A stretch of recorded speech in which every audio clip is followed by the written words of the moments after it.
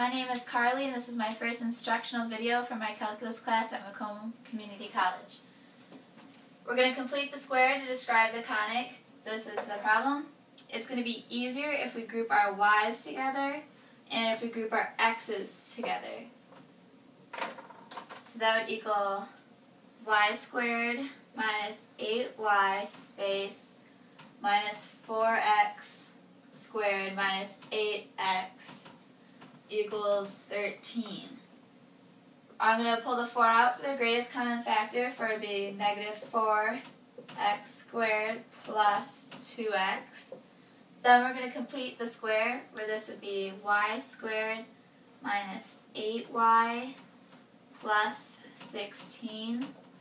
And this would be negative 4x squared plus 2x plus 1 equals 13.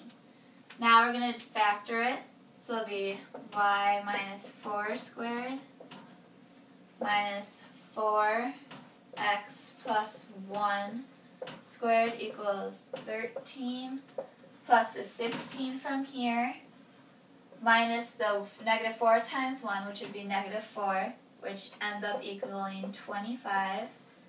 So you just rewrite this equation to fit the 25.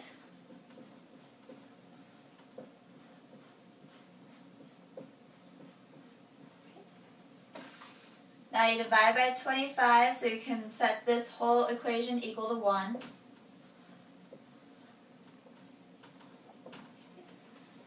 Then you come up with your final equation.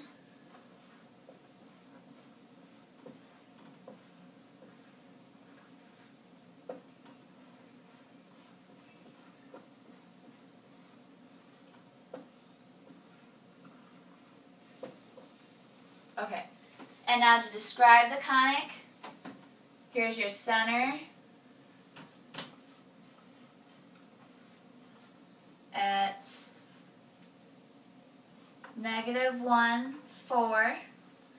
And since it starts with the y, it's going to open to the left or right. And it's a hyperbola due to the minus. If it was a plus, it would be an ellipse. That's it.